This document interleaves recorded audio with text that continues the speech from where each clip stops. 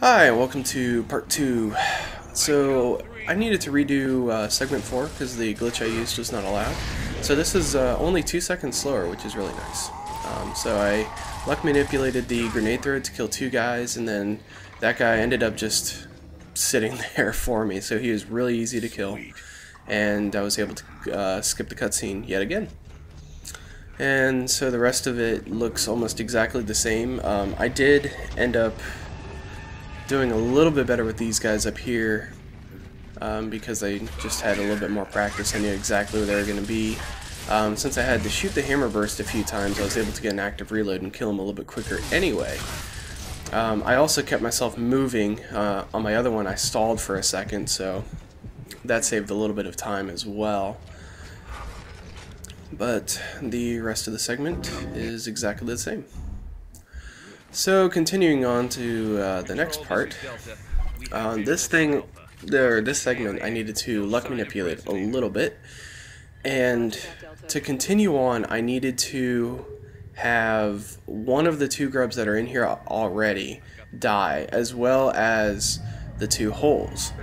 So what I luck manipulated, and I did this once by accident so I knew it was possible, so I had the NPCs take out one of the guys for me while I took out the 2 holes. And if it works, this gate will open and I can continue on. If it doesn't, I'd have to reload from right there. So I just did the same thing every time until the gate ended up opening for me, so that worked out. I don't segment at this checkpoint mainly because the next run is really easy, but also because I can roll while the screen is black right here. And if I'm not doing the commentary, you could hear him roll. So on my recording you can actually hear it. So he rolls during the cutscene to get up a little bit quicker there, and then just run to the end, and I came pretty close to dying. Usually I don't get that close, so it was kind of nerve-wracking.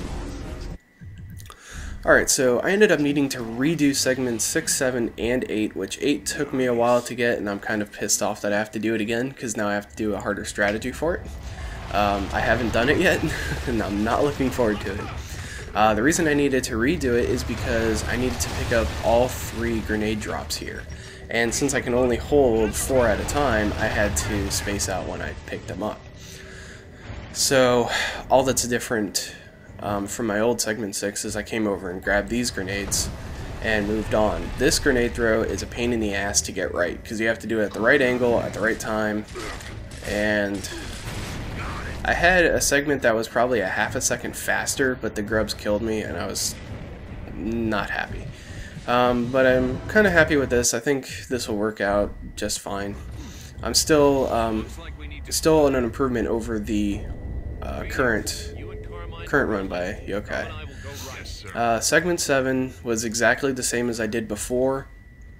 Nothing different at all, but since I had 2 extra grenades, I decided to redo it anyway, just for consistency's sake.